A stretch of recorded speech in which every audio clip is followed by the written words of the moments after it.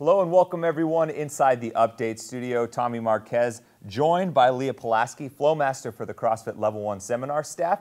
Today we've got a Coach's Corner for 17.2. We're going to give you guys some tips and some tricks to maybe help you guys out when you tackle this workout. And remember, we also have Nicole Carroll's tips on the workout on the CrossFit YouTube channel. But what we want to do for you guys today is maybe answer some of your guys' questions directly and engage with you guys straightforward. So Leah, let's take a quick look at what the workout was. It was announced last night, and there's a lot of moving parts for this particular workout. We've got 2 rounds to start of a 50-foot front rack walking lunge, 50 pounds on the dumbbell for the men, 35 for the women. That's done in 25-foot increments. So you go 25 out, 25 back. You'll do 16 toes to bar, then 8 power cleans with those dumbbells. After 2 rounds of that, you're going to swap out the toes to bar with bar muscle ups. You'll do 2 rounds with bar muscle ups, and if you make it past that point, you'll switch back to toes to bar, and so on for 12 minutes. If you guys are just joining us, this is Coach's Corner for 17.2, giving you guys some tips and tricks for the workout. You can check here on the side. This is what we got coming for you in terms of movement prep.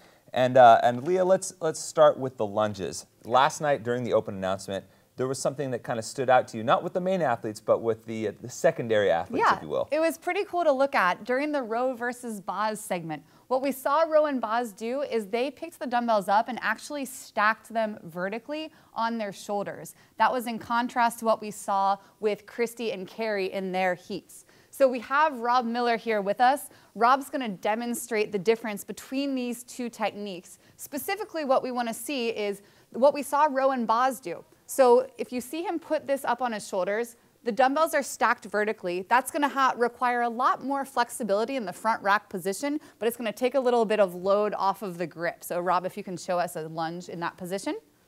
Cool. And rest. That's in contrast to a more horizontal dumbbell position that we saw Christy and Carrie use. So if he shows us that position, you'll note that there's less required in the front rack, so the elbows can be a little bit lower, still resting on the shoulder, but now the grip is going to be taxed a little bit more, as well as the shoulders, if you can show us one there. Cool, and rest, thanks. Cool, so some cool, unique ways to maximize your efficiency there. Yeah. We're going to move on to toes to bar now. Remember to keep your questions coming in on Facebook Live. We'll answer some of those at the end of the show. So Leah, in contrast to the lunges, for the toes to bar, it was something you didn't see in the live announcement that you think people can benefit from. Yeah, absolutely. So what we saw there is a lot of athletes complained about their grip, and that's going to be a huge factor in this workout. So the traditional grip for the toes to bar is going to be something that's a double overhand. So you'll see Rob demonstrating that now. Something to consider and maybe try out is mixing your grip.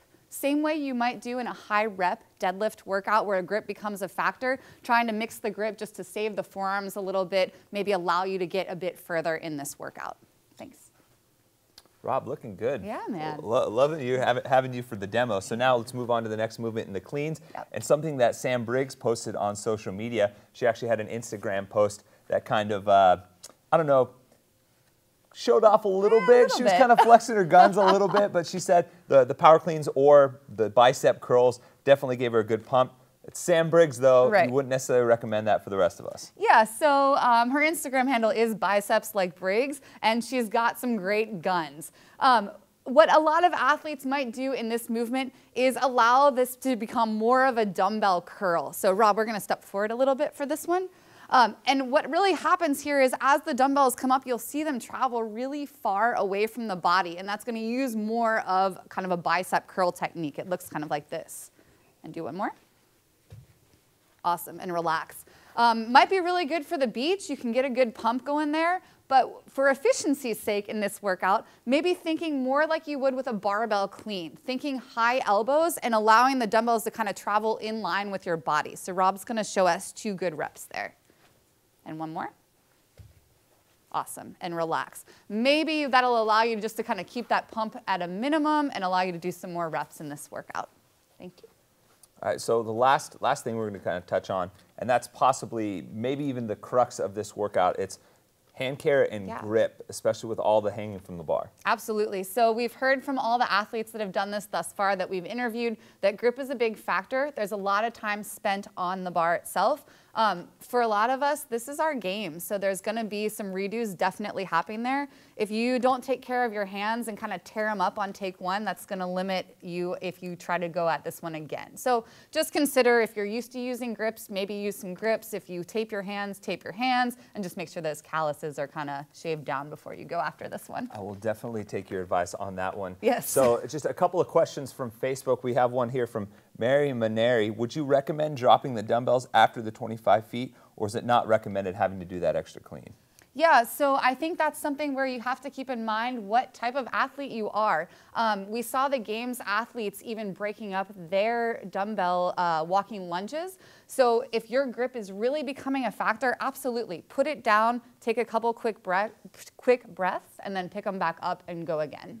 So I got one more as well from Kelly Torelli. She says, is it possible to scale the lunge? She has a problem doing it due to some nerve damage in her leg. Maybe what could be something you could recommend for a scale for her? Yeah, so unfortunately in the open, in order for us to put our score on the leaderboard, we're gonna have to meet the range of motion requirements, which are that the knee touches the ground and that you have the dumbbells in the rack, in the lunge position, or I'm sorry, in the front rack position. Some scaling options, if somebody doesn't have the ability to do the lunge and still wants to do this workout, although you couldn't enter your score, but think about maintaining the stimulus. So this is a lower body movement. Maybe you can reduce the range of motion on your lunge where maybe your knee doesn't quite touch the ground, or potentially even scaling to something like an air squat if that doesn't give you pain. Cool. And so one last question here from Russell George. I think it's the question that I want to know the most. How many toes to bar would you recommend stringing together for this workout? Oh my goodness. So that's not a question I can answer for you specifically, unfortunately. But you need to know kind of where your capacity lies. If you are a ninja at toes to bar and you have great grip strength, potentially you can get away with some bigger sets. For most of us mere mortals, I'm gonna go with a very conservative number and just come off the bar before you think you need to, because there's a lot of reps happening here. Yeah, last thing you want to happen is have your forearms blow up, you can't hold on the bar. Absolutely. That does it for us for Coach's Corner this time for 17.2. Rob, thank you for demoing. Such a handsome demo, man. Got a little bicep pump there with those curls as well. The Leah, fittest engineer, yeah, I think exactly, that we have. Exactly. Thank you so much. Everyone, we're coming live to you guys later today at 2 p.m. for Frenemy Friday. But until then, that does it for us here in the studio. Best of luck on 17.2.